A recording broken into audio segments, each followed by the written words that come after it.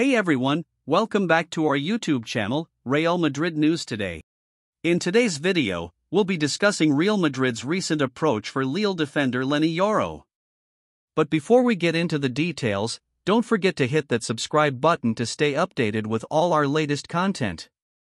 Let's dive right in. Real Madrid has reportedly made an inquiry regarding Leny Yoro, the highly valued defender from LOSC Lille, with a price tag set at €60 million. The Spanish giants are eyeing Yoro as a potential long-term solution for their central defense and have initiated contact with Lille to gather more information. Leny Yoro's meteoric rise in the past year has positioned him as one of the most promising young defensive talents globally.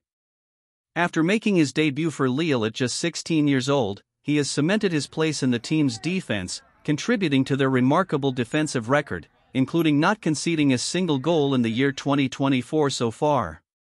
Yoro's stellar performances haven't gone unnoticed, attracting interest from various top clubs across Europe. Chelsea, Manchester United, Liverpool, and Paris Saint-Germain are among those keen on securing his services.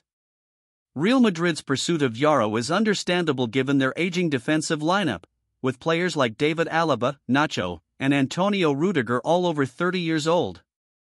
With Nacho's contract negotiations progressing slowly and Real Madrid aiming to inject youth and talent into their defense, the €60 million price tag set by Lille for Yoro presents a significant investment opportunity.